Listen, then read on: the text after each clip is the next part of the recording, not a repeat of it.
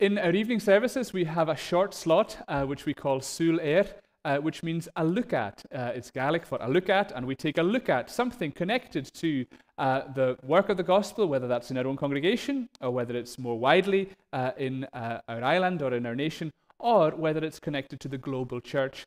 And every so often, we want to make sure that we remember the last of these, the global church that we are part of. That's one of the amazing things about being a Christian. It doesn't just connect us together as a local church family, whether that's in our congregation or the Church of Scotland beside us. It connects us to a worldwide family, a global church that Jesus is building. And so we're so excited and blessed to be part of that global church family. But one of the things that we must never forget is that the experience of different parts of that global church family is very different. For us, we enjoy many freedoms, many blessings, and many aspects of security that are just not there for so many of our brothers and sisters throughout the world. And it's very important that we regularly remember the fact that there are persecuted Christians and that there are people who, for whom being a Christian is very dangerous, very difficult, and yet they continue to follow Jesus. One of the charities that we partner with and that we've partnered with for many years is Steadfast Global. And so what I want to do just for this evening, we do this from time to time, is just to share with you their weekly update. They send out this weekly update every Friday. If you don't receive it already, if you go to their website, steadfastglobal.org, they will be able to, you'll be able to sign up there if you want to receive updates. If you don't use the internet, if you're not online, you can receive a paper copy of their updates, which come out, I think, quarterly. If anybody would like one, please just speak to me, and I'd be more than happy to let them know that you should be added to their mailing list. I just wanted to go through some of the headlines that they've shared in the update, just so that we're aware of the things that are being faced by our brothers and sisters throughout the world. I've forgotten my glasses, so I need to turn around because the writing on the back is too small. They're asking us to pray for India, in particular for somebody who's been given the name John. It's not his real name, but he was accosted by a mob of fundamentalist Hindus.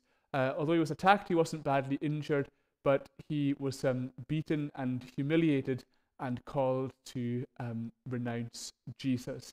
That must have been an incredibly difficult experience for John to go through, and so we want to remember him, his family, and the thousands of others who'll face similar experiences. Nigeria is a place that's frequently highlighted by Steadfast Global. There's lots of tensions in that nation. And you see here the awful news of 7 Christians who were killed, it's really hard to imagine what that must be like. If 7 of us were killed, I mean, I don't even want, it's just awful. So although it's far away, we don't want to forget just how terrible that must be for these people and their families. An update from Myanmar. A minister, Reverend Dr. Hikalam Sampson, was detained as he sought to leave the country. He's been imprisoned, and he's part of the reason for that is because he's been calling for freedom of religion and an end to persecution. So we want to pray for him as he's been imprisoned for his faith. Then last of all, we remember Northern Cyprus, and we see positive news here where the chap, Ryan Keating, here, who had been charged with importing Christian literature. These charges have been dropped, and so that's really encouraging, and I'm sure that's a huge answer to prayer for him, for his church, and for his family. And so these are all just really helpful reminders for us of the kind of challenges being faced by Christians throughout the world. And in a few moments after our reading, we'll be praying for these situations. And I think that's such an important thing for us to do, not just tonight, but in the days and weeks ahead, maybe even every day, to always have just a wee space in your prayer time for Christians who are persecuted. So it's great. I really appreciate, I know many of you do pray for them, and so thank you for that very much, but we can keep praying for them all and for the work that Steadfast Global do. Steadfast Global is based in Stornoway. Their primary worker is Malcolm MacLeod, who's visited us several times, and he does a wonderful work supporting persecuted Christians. Before we pray, we're going to have our Bible reading, and Dahl is going to come up and read for us. Dahl is one of our elders, and he will be reading Colossians chapter 3, verses 1 to 17.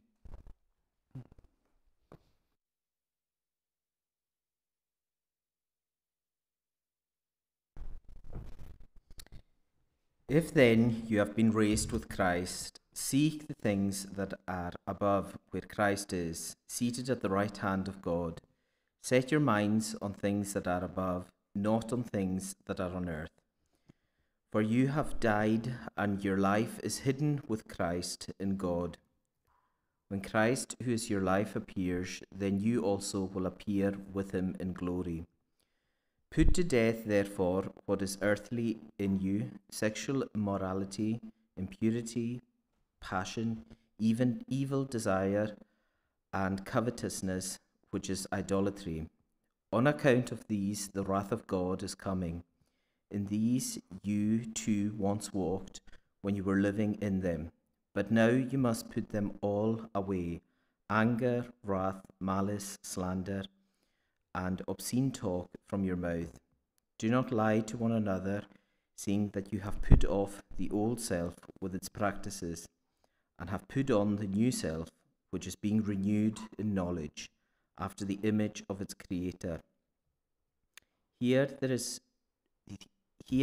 not Greek and Jew, circumcised and uncircumcised, barbarian, Scythian, slave, free, but Christ is all and in all. Put on then, as God's chosen ones, holy and beloved, compassion, kindness, humility, meekness, and patience, bearing with one another, and if one has a complaint against another, forgiving each other, as the Lord has forgiven you. So you also must forgive. And above all these, put on love, which binds everything together in perfect harmony. And let the peace of Christ rule in your hearts, to which indeed you were called in one body, and be thankful. Let the word of Christ dwell in you richly, teaching and admonishing one another in all wisdom, singing psalms and hymns and spiritual songs with thankfulness in your hearts to God. And whatever you do in word or deed, do everything in the name of the Lord Jesus, giving thanks to God the Father through him. Amen.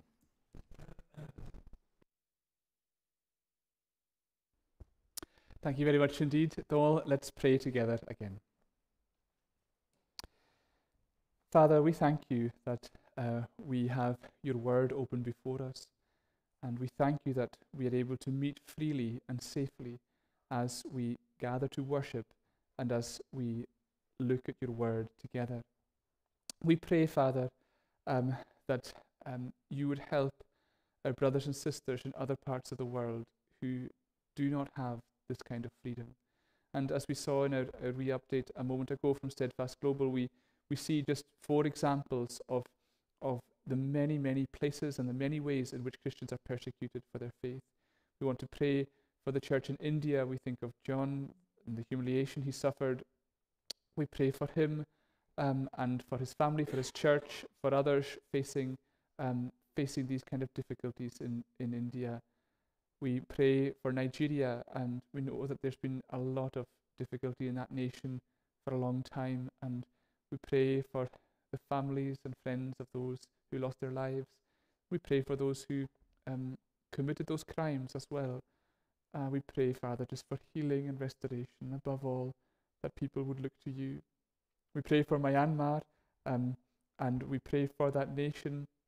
We pray for those who love you and who seek you in that nation. And as we were reading about the man who's been imprisoned for campaigning for freedom of religion, we pray for him and ask that you'd help him and others who suffer for their faith in that nation and in other parts of the Far East. And we just pray, Father, for all these situations where we have people just persecuted for their faith, people in danger, people who are exposed and vulnerable. We also thank you for positive news. We thank you for the good news in North Cyprus, that the charges against Ryan were dropped. We thank you for that, and we thank you for other encouragements seen, and we thank you that you are the God who hears and answers prayer. And so we just want to pray for all these situations. And we thank you for the work of Steadfast Global, for Malcolm MacLeod and those who he partners with. We pray that that work would thrive. And we pray that we would always be mindful of those who are persecuted for their faith.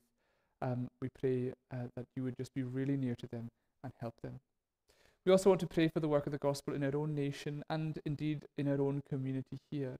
And we pray, Father, just pray again that we would see people come to faith in you. And we pray especially that you would take away whatever hurdles might be standing between people and Jesus. Whether that's doubts about their own unworthiness, maybe whether it's a lack of assurance, whether it's a feeling of being hurt, or whether it's questions about your existence or anything like that, or whether it's just a feeling of people just sort of giving up in a way. Whatever, we don't know, but whatever it is, Father, please take away these hurdles and help people to come to trust in Jesus. That's what we long to see, and we pray that you would just draw men and women to come to know you, young and old, whatever background, whatever circumstances. The gospel is what we all need. And for everybody here tonight, we thank you so much that we can be here. For everyone who's online, if anyone's here with particular needs, concerns, or worries, we pray that you would be really near to them, that they would hear your voice speaking to them tonight, that they'd be comforted and helped by you. We thank you for your word and just for the amazing way in which you speak to us through your word. And help us as we turn to your word shortly to hear your voice. And may we grow in our faith, in our love for you, and may we be led by you in every part of our lives. So thank you so much for being so good to us, Father. Please bless us and be at work among us. We pray it all in Jesus' name. Amen. Well, before we turn to God's word together, we're going to sing again. This time our singing is from Psalm 108, and we're singing from the Sing Psalms version from the beginning. Psalm 108, singing from the beginning. O Lord my God, my heart is steadfast, and with all my soul I'll sing. Murdo will lead us, and we'll stand and sing together.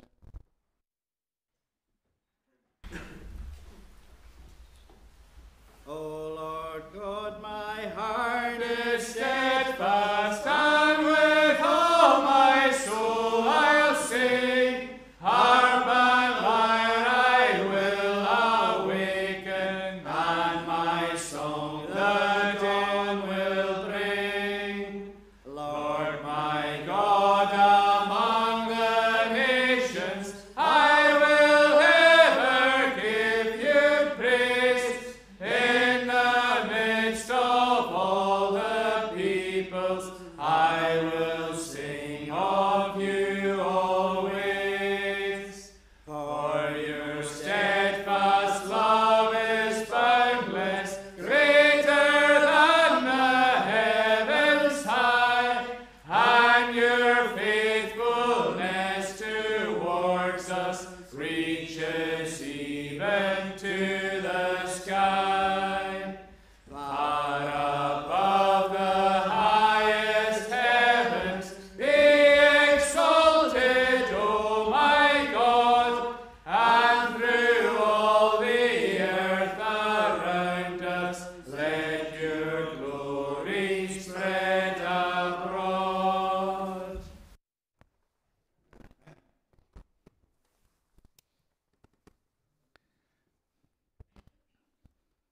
Well, for a few moments tonight, let's turn back together to the passage that Dole read for us. And we're going to read again at verse 16, Colossians chapter 3, verse 16, where we have the words, "Let the word of Christ dwell in you richly, teaching and admonishing one another in all wisdom, singing psalms and hymns and spiritual songs with thankfulness in your hearts to God." Now, tonight's sermon is a little bit different to what we would normally do, and the reason for that is because those of you who are here this morning will know that we, as a group of elders, have taken the decision to move from what we call exclusive psalmody to what we call inclusive psalmody. Now, these are two positions which shape how we worship in our church services. And the Free Church of Scotland recognises these two positions, and congregations have the choice as to which one they want to follow. We, for many years, have followed exclusive psalmody, which is what you've seen tonight, singing the psalms unaccompanied. Inclusive psalmody is where this continues. You continue to sing psalms, but psalms are accompanied with hymns, spiritual songs, and musical accompaniment. And we've made this decision as elders after many months of discussion and prayer. And we reached the point where we've made this decision by a clear majority, and we'll be implementing it in our congregation bit by bit from next week onwards.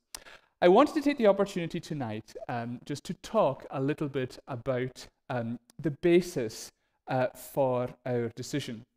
This morning you received an update which gave you an outline of the reasons that we felt were a biblical basis for this decision. And I'll just be going through these with you together this evening. So it's a little bit of a different sermon tonight, but I hope it's still helpful nevertheless as we think and talk about this together. Change is always a difficult thing in any part of life, families, individuals, whether that's your job, your home, leaving school. Change is always difficult. It's also true in a church setting. Change is a difficult thing, and it's something that we want to handle very, very carefully and sensitively. In regarding this position on worship, we are in the slightly, slightly unusual position whereby in our setting here in the islands, the majority position has been exclusive psalmody. And yet, it's the case that globally, that's actually the minority position. And in the Free Church, it's the minority position.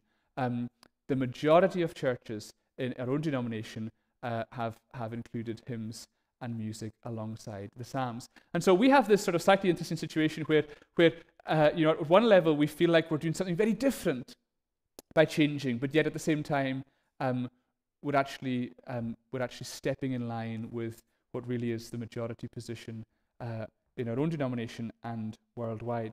But regardless of these things, it's still never easy to make change, and that's why we wanted to just take the opportunity tonight to talk about it a wee bit together. And the main thing that I want to do this evening is just to show you that we have based this decision on what we believe the Bible teaches. And that's the really important thing I want to emphasize. That our basis for this position is that we believe that it has a strong and clear biblical basis. Now, as I go through these things tonight and as we chat about it together, I don't actually want to persuade you if you don't agree. I'm not actually trying to persuade you. That's not what I'm aiming to do. And we recognize that not everybody thinks the same on this issue. And that's okay. It's okay if we disagree. And I am not saying, oh, you must agree with everything that I'm saying on this. I'm not trying to do that tonight. What I'm simply trying to do is to say, these are the reasons that we believe the Bible presents as to why this is the right choice. And I hope that in doing that, these things are clear to you. Whether you agree or not, at least you can see, well, we're basing this decision on the Bible. I want to say one more introductory point, which has two sub-points within it. And that's to emphasize what this decision is not. And there's a couple of things that I absolutely want to make clear, so clear. The first is that this decision is not about hymns versus psalms. And in absolutely no way are we saying we're going to stop singing psalms. For a start, we're not allowed to do that, but we would never want to do that. Psalms have been and will always be a massively important part of our worship. The Psalms are amazing. They are absolutely amazing. They speak of all the different experiences that life can bring, and they've got such powerful expressions of praise and thanksgiving to God. They've got incredibly moving words of lament and questioning towards God, and they're full of beautiful prophecies pointing towards the Lord Jesus Christ. So Psalms are amazing, and we're not in any way saying that we don't like Psalms. We love and adore and cherish the Psalms, and we will keep on singing them. And I hope that in the months and years to come, our psalm singing becomes the best that it has ever been. Psalms are such a massively important part of our worship. And so we're not in any way moving away from that. Second thing I want to emphasize, and those of you who read the paper will have seen me saying this already, that this decision is also not about what we think is popular. And the popular question is one, well, you never know what's popular or not. Sometimes doing one thing is popular, sometimes not doing the other thing is popular. Some churches have exclusive psalmody and they're thriving. Some churches have included hymns and music and they're thriving. It's not about saying, oh, if we do this, if we don't do this, it's popular. And some might think, oh, well, if we do change, it'll be good. Some people might think, if you change, it'll be bad. None of those things are actually what we base this decision on. It's not about trying to be popular or anything like that. It's based on what we believe the Bible is teaching regarding how God wants us to worship him. And that's the key thing that I want us to emphasize. We are trying to base it on Scripture. And that's incredibly important because our worship every week is the most important thing that we do. When we start a new week on a Sunday, and when we come together publicly to worship God the Father in the name of God the Son and in the presence of God the Holy Spirit, that is the most important thing that we do every week. It is the biggest privilege that we have, that we can come together as a community, that collectively we can say, Jesus is our Lord.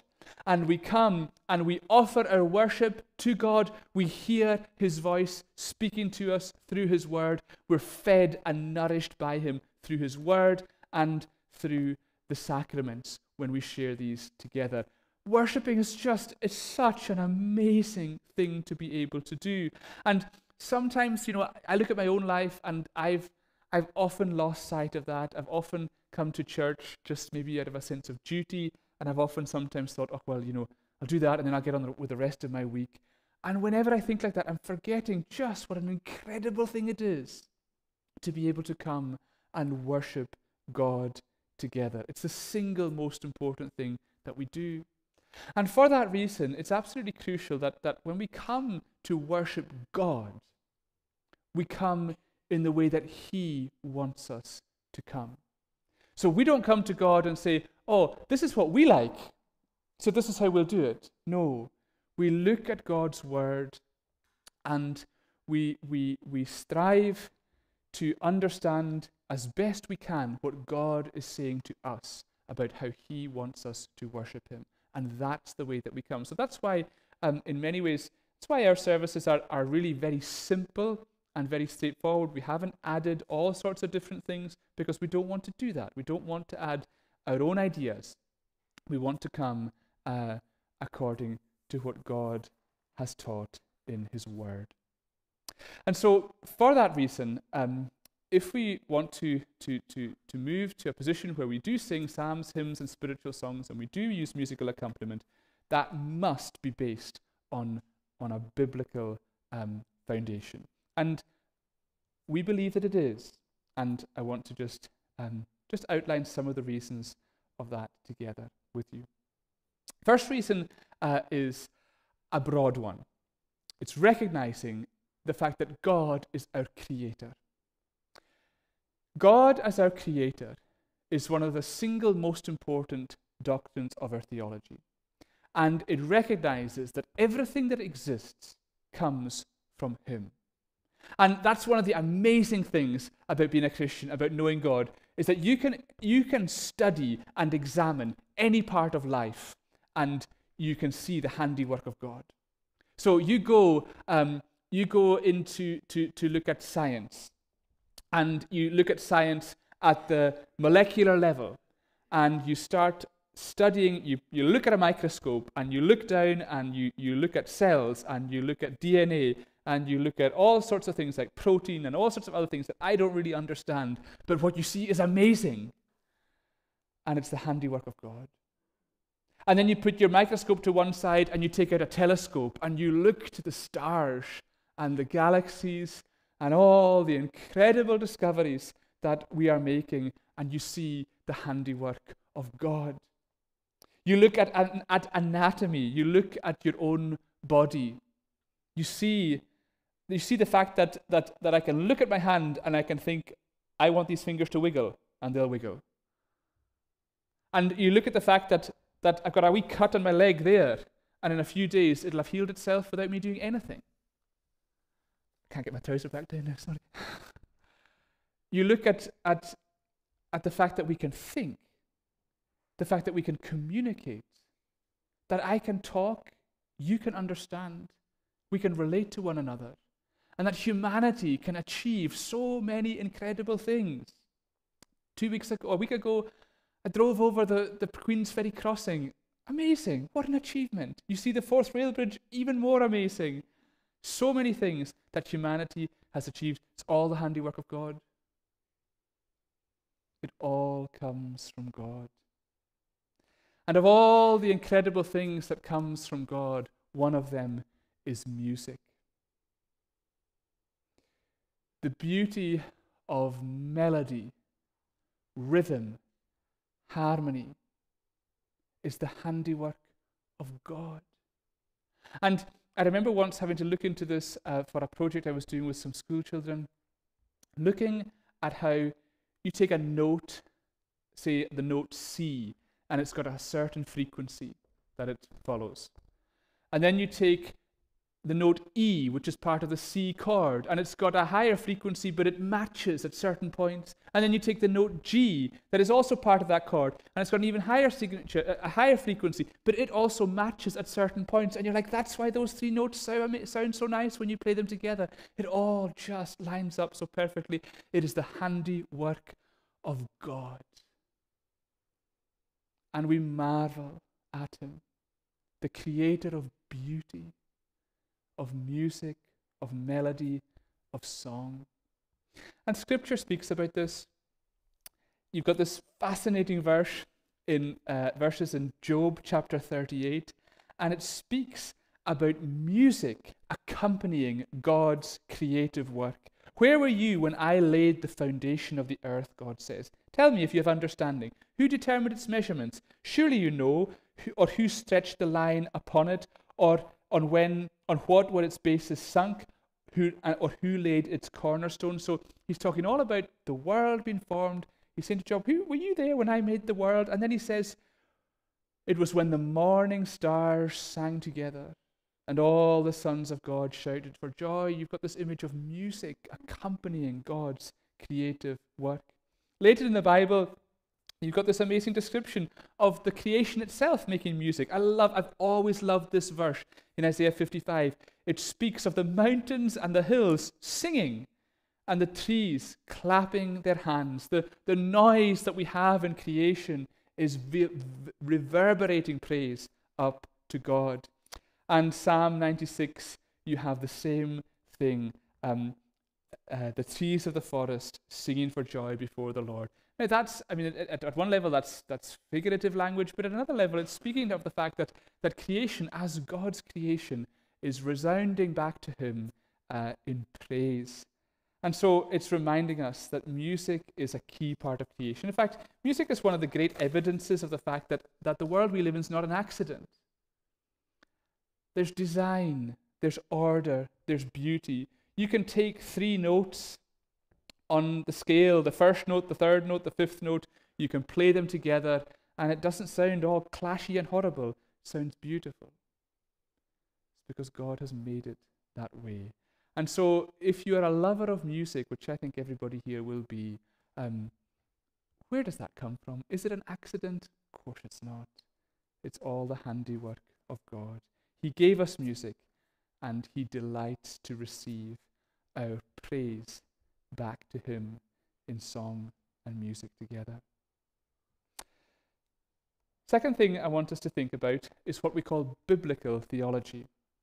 Biblical theology is referring to the fact that the Bible starts in Genesis 1 with the creation of the world, and it runs right through to Revelation 22, which speaks about the new creation, when God will recreate the whole universe and restore things to the way that he wants them to be. And so biblical theology is speaking about how God's plan of salvation has been worked out all across the ages of history throughout the Bible. Now, that biblical theology is separated in the Bible into two eras, what we call the Old Covenant and the New Covenant. We would maybe more commonly talk about Old Testament or New Testament.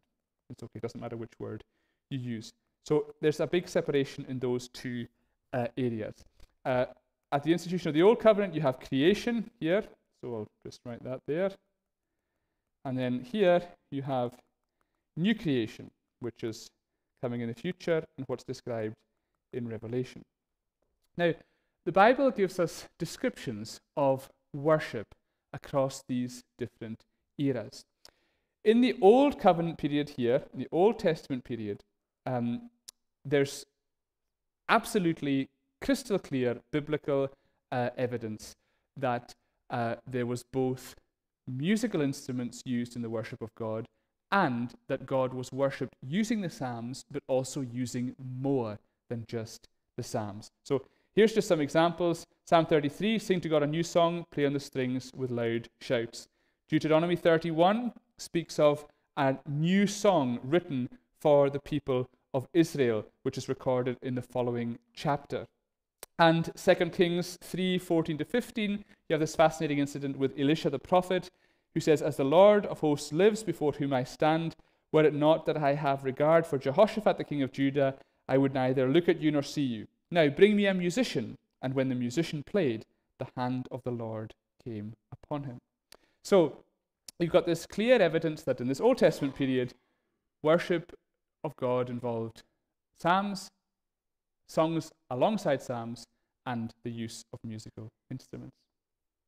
We also have biblical evidence for what this period looks like, the new creation, and we get that from the book of Revelation, which prophesies this very powerfully. I'll just whiz forward a couple of slides. There's various examples of this. They're in the update I gave you. I've just taken one for our sermon tonight. Revelation 14, 1-3. Then I looked, and behold, on Mount Zion stood the Lamb, and with him 144,000 who had his name and the Father's name written on their foreheads. And I heard a voice from heaven like the roar of many waters, and like the sound of loud thunder. The voice I heard was like the sound of harpists playing on their harps, and they were singing a new song before the throne, and before the four living creatures, and before the elders. No one could learn that song except the 144,000 who had been redeemed from the earth. Now, Revelation contains a lot of figurative language, and we looked at this a year or two ago, and when you see numbers, when you see imagery, all of that is part of the genre of the book of Revelation, which uses very figurative, very dramatic language to give an indication of God's purposes, both as history unfolds and ultimately in the new creation when God comes and takes all his people to be with him forever. What these verses reveal within that figurative language is the fact that in heaven we will sing more than just psalms. There are new songs that will be sung, songs that praise and worship Jesus as the Lamb who was slain. And that's the evidence for that, in my own view, is very, very strong, that Revelation reveals that in the New Covenant era, we will sing more than just the Psalms. And there will also be musical accompaniment to that singing. So what that means is if we go back to this slide, We've got very clear biblical evidence in the Old Covenant era that worship involves more than just psalms and musical instruments. There's very clear evidence that in the new creation there is more than just psalms and there will be musical instruments. My own view, and the view of those of us who felt this was the right decision to make, is that there is no reason for us to conclude that it should be different in this section here. This is the era that we live in, the New Covenant era, the era of the New Testament and the church, and there's nothing in Scripture to say that it should be different. There's nothing to say, oh no, for this part, you don't do what was in the Old Covenant and you don't do what will be in the new creation. It's just not there. It just doesn't say that. And I would argue that continuity between these things is extremely important in recognizing that God wants us to worship him with both psalms and with hymns and with music to honor him. Moving on, this is just a very brief point. Going back to the Psalms, similarly, there's just so many explicit commandments to sing to the Lord and so many explicit commandments to use musical instruments. Psalm 150, which we'll sing at the end of the service, is just such a clear example of that. And again, that's just such a strong, clear biblical basis that God has commanded this. God wants this. This is what he expects of us. Moving forward into the New Testament, there's two key verses that I want us to just mention. They are in Ephesians 5 and in Colossians 3, which we read earlier. Ephesians 5:18-20 says, "Do not get drunk with wine, for that is debauchery, but be filled with the Spirit, addressing one another in psalms and hymns and spiritual songs, singing and making melody to the Lord with your heart, giving thanks always and for everything to God the Father in the name of our Lord Jesus Christ." And then Colossians 3:16 says something very similar. "Let the word of Christ dwell in you richly, teaching and admonishing one another in all wisdom, singing psalms and hymns and spiritual songs with thankfulness in your hearts to God." Now, looking at that, you think, well, that's it, straightforward, isn't it? It just says sing psalms, hymns, and spiritual songs. It's just very straightforward. But it's not as straightforward as that, unfortunately, because there's differences of opinion as to how these verses should be understood. Some are of the view that this phrase, psalms, hymns, and spiritual songs, is a collective term referring just to psalms. And so when it says psalms, hymns, and spiritual songs, it's actually just referring to the psalms. And these are different titles given to different types of psalm. And I fully respect that view that people have. But my own position is that I wouldn't agree with it. I think instead there is stronger evidence to say that it says what it appears to be saying at first glance. That it's referring to the psalms that are crucial, but also they are complemented by hymns and spiritual songs. And my reason for saying that is because the rest of the New Testament doesn't restrict these terms simply to the Psalms. And I think that's an incredibly important thing to recognize. So let me emphasize it here. The word that's used for spiritual songs in Greek appears elsewhere in the New Testament. It appears in Revelation several times. So it's the word, spiritual songs is one word in Greek. I think it's the word ode, but I can't remember exactly. And it appears in several places. It appears here. They sang a new song in Revelation 5:9. It appears here. Sang a new song before the throne. And it appears here, the song of Moses and the song of the Lamb. So same word gets used. Now here, and here, the word is not referring to psalms. It's referring to different songs which are described before you there. And I think that's why it's very difficult to say, oh, no, it only refers to psalms when the rest of the New Testament doesn't do that. Again, I have full respect for those who would take it differently, but just my own position and those of us who felt that this was the right decision for our congregation felt that this was a strong and important point for us to emphasize. You've been very patient, and I thank you very much for listening so well. I'm nearly there. I just want to go through another couple of important points that I think are just helpful for us to think about. One is what is known as the regulative principle. Now, that's a big word. Regulative principle. This is the framework that has been used in the Reformed Church for how we worship God. And basically what it means is that our worship of God is to be regulated by what God's word teaches. In other words, we don't just make things up ourselves. We don't do what we like. We do what God's word commands. And it's captured in this paragraph of the Westminster Confession of Faith. Westminster Confession of Faith is a summary of biblical teaching that as a church we subscribe to as an accurate reflection of what God's word teaches. And one of the things it talks about is this regulative principle. You can see it just in the last few lines here, that the acceptable way of worshipping God is instituted by himself, and it's limited by his own revealed will, so that he should not be worshipped according to the imaginations and devices of men, or the suggestions of Satan, or under any visible presentation, or in any other way not prescribed in the Holy Scripture. Now, that's got two very important aspects to it. The regulative principle restricts us from adding something that's not in Scripture. However, the regulative principle also requires us to include everything that is in Scripture. Historically, and you'll have seen this in the update if you read it, a good example of this was the sacraments.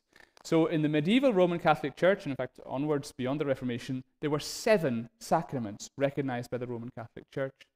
In the Reformation, 5 of these were rejected as sacraments, and only 2 were recognized, baptism and the Lord's Supper. And the reason only 2 were recognized was because these are the only 2 clearly set before us in the New Testament. And so the regulative principle said, it's not 7, it's 2, because there's only 2 in Scripture.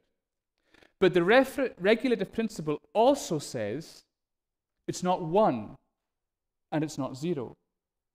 So we can't add 2 or 3 other things alongside baptism and the Lord's Supper, but at the same time, we can't just say, oh, we'll do baptism, but we're not going to bother with the Lord's Supper. Or in fact, we're not going to bother with either of them at all. The regulative principle tells us we must not include what's not in Scripture, but we must also include what is in Scripture. And that's very important for us when we think about worship, because we absolutely want to make sure that we don't add things that are not warranted by Scripture. We must not do that. But at the same time, we must make sure that we don't restrict things in a way that Scripture doesn't do that. And it's particularly important when we think of music, because if we are going to go and look at the Psalms, look at all the commands to use musical instruments, and then say, but now we mustn't do that. We can only do that if the Bible says, don't do that, don't use musical instruments. And the Bible doesn't say that. There is no command in Scripture that music should be unaccompanied. Now that doesn't mean that it can't be accompanied. Of course it can. There's plenty of times when you sing when there's no musical instruments available, and we'll still do that many, many, many times in the months and years to come. But it's very important that we don't impose a restriction that isn't actually there. Instead, we want to make sure that we allow God's word to shape what we are doing. A couple more things I want to say, and then we'll just wrap up. It's also important that we recognize that what we're doing with hymns and music actually ties in with what we do in the rest of our sermons, our services. So when I pray, I don't read out a prayer from Scripture. I say my own prayer as I lead you in prayer. And it's the same in our prayer meeting. When someone prays, they don't read a prayer. Even though Scripture's full of prayers, they don't read out a prayer. They say their prayer. When I preach a sermon, I don't read out a sermon from Scripture, even though there's loads of brilliant sermons in Scripture that I could just read out. I present the truth as I try to teach it to you as best as I can. And even as I read the Bible, I don't read to you in Hebrew and Greek. I would struggle to anyway, but even though the Bible was originally written in Hebrew and Greek, we rely on translators, whether that's those who've translated it into Gaelic or those who've translated it into English. And so in all these areas of our worship, we are benefiting from what others have done, whether it's me or someone else leading in prayer, me or someone else preaching, or the fact that we're using the translation given to us by those who've worked so hard to bring God's word into other languages. And one of the things we're trying to recognize is that, well, we think the same thing is appropriate in terms of how we worship. So instead of just saying you can only sing the Psalms, we're saying you can sing the Psalms, but we can also sing hymns that accurately reflect God's word. And that allows us to sing about the fullness of God's revelation. And it allows us to sing the name of Jesus. It allows us to sing about all that's been revealed to us in the Old Testament and the New. And in many ways, it's just bringing our singing into line with what we do in the rest of our service. Coupled to that is the fact that when we sing, we want to make sure that what we are singing is proclaiming God's word. And that's crucial. We're not going to sing songs that talk about whatever. We're not going to sing songs that teach about things that are different to the Bible. We're only going to sing songs that accurately reflect biblical teaching. And the truth is, songs are actually an incredibly powerful means for teaching us. If I go right back to the start, it talks here, in the verse that we have here, it talks about teaching and admonishing one another in all wisdom as we sing. And so God's word has got so much to teach us as we sing it together. And to give you an example of that, I wanted just to put up on the screen one of my favorite hymns, written about 140 years ago, 150 years ago by a free church minister called Horatius Bonar. And it's a hymn that many of you will know. What I want us to recognize is that although this hymn was written by Horatius Bonar, it is actually saturated in God's word. I heard the voice of Jesus say, "Come unto me and rest. Lay down thy weary one, lay down thy head upon my breast." That immediately echoes Jesus' words in Matthew 11. "Come to me, all who are weary and heavy laden, and I will give you rest." You go to verse 2. I heard the voice of Jesus say, "Behold, I freely give the living water. Thirsty one, stoop down and drink and live." That's John 4. When Jesus spoke to the woman at the well, he said, "Whoever drinks the water that I drink will never thirst again. I give living water." And verse 3, I heard the voice of Jesus say, "I am this dark world's light." That, in God's providence, was our passage this morning as we came to John chapter 8, and Jesus said, "I am the light of the world." And so, although these words aren't taken word for word from Scripture, they are absolutely conveying the truth of God's word. And we're actually singing to Jesus, thanking him for all these amazing realities, the fact that we can come to him and rest, the fact that he quenches our thirst, the fact that he brings light in a dark world. And then the last thing I want to say in terms of the reasons we based it on is just a final important point, to recognize that we have sung hymns for many, many years in our church. Not in our services, but in fellowships, whether that's in the church or whether that's in homes. And that's something that all our congregations do. And we read hymns, we sing them together, we benefit from them. And we've had this sort of situation where we've done that in everything except a church service. And in order to do that, we've made this kind of division between what a church service should be and what everything else should be. And so we've had this situation where, if it was before the benediction, it wouldn't be okay to sing Amazing Grace. But if it was afterwards, it would be.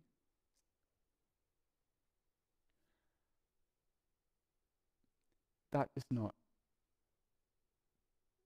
makes no sense.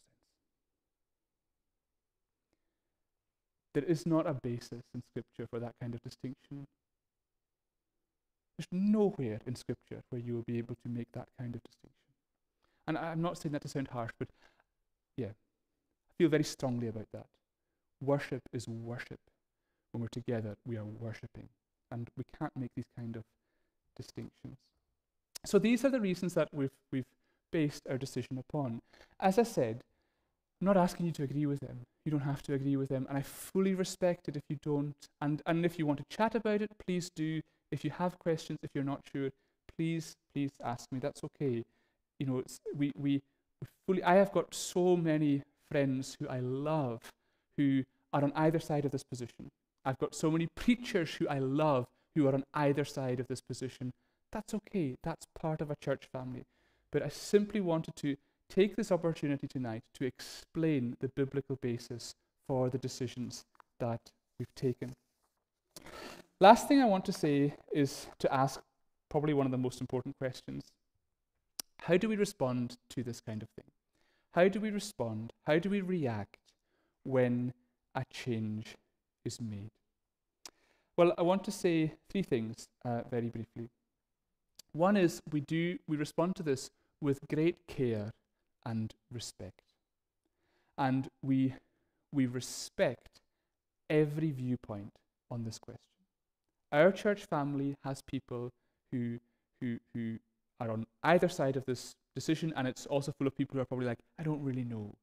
We respect all of these. We respect other congregations that haven't changed. We respect congregations who have changed. And we just have a deep care and respect towards one another. There are going to be times in a church family when we don't agree on stuff. That does not stop us from respecting one another and helping one another. It's also important that we recognize, the second thing I want to say, that although change can be daunting, change is really positive and healthy. It's a good thing in the life of a congregation. And sometimes it takes a lot of courage to make changes. Changes can sometimes be costly. But a change that is based on what we believe the Bible is saying is a positive step for our congregation. Change can be difficult, especially when it means, moving away from what we've grown up with. And I can understand the question that gets asked, were our forefathers wrong? Were the people who came before us wrong? And, and nobody wants to say yes, nobody wants to say, and that's a very sensitive question because, we're not trying to condemn people who've done things differently and people for whom we owe such an enormous debt in terms of the church. I think to ask the question, were our forefathers wrong, is the wrong question to ask. A better question is, were they perfect? And of course, the answer to that's no, in exactly the same way that we're not perfect. None of us are perfect. None of us have everything right. And because of that, we're always trying to examine ourselves, whether it's in our individual lives as Christians or whether it's collectively as a congregation. We're always trying to think about how God's word should shape us, and if there are areas where we need to make changes, we want to make those changes if they're going to bring us in line with God's word. And so we're not kind of setting ourselves against those who've come before us. We're just part of the same journey that they went on, because they'd have changed things themselves. 300 years ago, there wasn't a church in Carloway. So at some point, something massive changed, and that's part of the life of the church. And it's good to recognize that change is a positive part of the life of the church. The last thing I want to say is this. There are differences of opinion about what verse 16 says. We looked at that already. Let the word of Christ dwell in you, richly teaching and admonishing one another with all wisdom, singing psalms, hymns, and spiritual songs with thankfulness in your hearts to God. There are differences of opinion on that. I've outlined my own opinion, but I fully respect it if you have a different opinion. There are no differences of opinion on these verses. And there is no question about what these verses mean. They say, put on then as God's chosen ones, holy and beloved, compassionate hearts, kindness, humility, meekness, and patience, bearing with one another. And if one has a complaint against one another, forgiving each other. As the Lord has forgiven you, so you must also forgive. And above all these, put on love, which binds everything together in perfect harmony. Whatever our view on verse 16, it can never, ever, ever be an excuse to ignore verses 12, 13, and 14. And so we go on together as a church family. We go into a new chapter together, and for some it'll be very exciting, for some it'll be an adjustment. But this is the journey that we're on together. We do this together as a church family. And as we go on together, we will be supporting one another, bearing with one another, helping one another. And one of the things that I am looking forward to and that I'm so excited about is that we will be able to stand together and we will be singing Jesus' name as a family. And the name Jesus is going to ring out in this building in song and in melody. And people are going to be able to come here and see that we love Jesus. And that's what we want more than anything else. Amen. Father, we thank you so much that we've had this chance to chat through these things together tonight. We are conscious that change is difficult, and we pray that in it all you would help us, and that more than anything we would be bound together with that compassion, that kindness, that humility, that meekness, that patience that you've commanded in your word, that we would bear with one another, support one another, and that even if our opinions are different on this or other questions, that our love for one another would get deeper and deeper every week. And so we pray that you would guide us and help us. Thank you for everyone here. Thank you for such a wonderful church family. Thank you just for the amazing blessing of being on this journey together. And we pray that you'd lead and guide us so that we would serve you, that we would love you, that we would love others, and that we'd be able to reach out with the good news in all that we do. In Jesus' name we pray. Amen. Thank you so much for allowing me to do that. Thank you for listening so patiently. We're going to conclude singing together from Psalm 150. These are just magnificent words of praise. It's just like an overflow of praise, praise, praise to God. And this is a psalm that we can sing with so much thanksgiving, recognizing what a good and glorious God we have. So Murdo will lead us and we'll stand and sing together.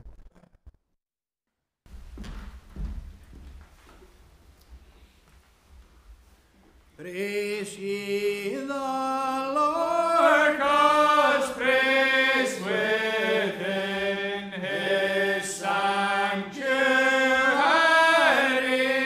Raise unto him in the firmament of his power give ye praise.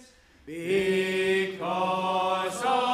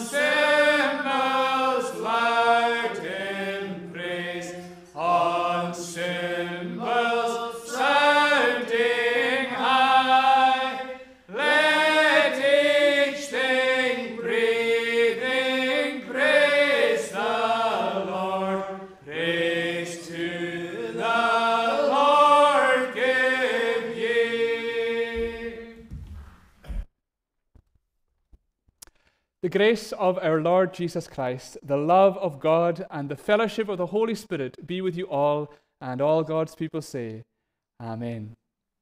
Thank you so much for being with us tonight. It's been so lovely to have you with us, and we really appreciate your support. We've got tea and coffee served from the hatch at the back, and we'd absolutely love for you to stay behind. We can have a cup of tea and a chat together. It would be lovely to have that time together. I hope you all have a wonderful week. May you know God's presence and strength and blessing in